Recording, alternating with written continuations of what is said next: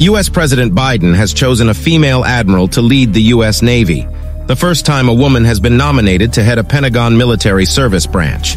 Lisa Franchetti is a former head of the U.S. 6th Fleet and U.S. Naval Forces in South Korea, and has also served as an aircraft carrier strike commander. If confirmed as Chief of Naval Operations, she will be the first woman to become a member of the elite group of senior military officers who make up the Joint Chiefs of Staff. A 38-year veteran, she was only the second woman to achieve the rank of 4-star admiral.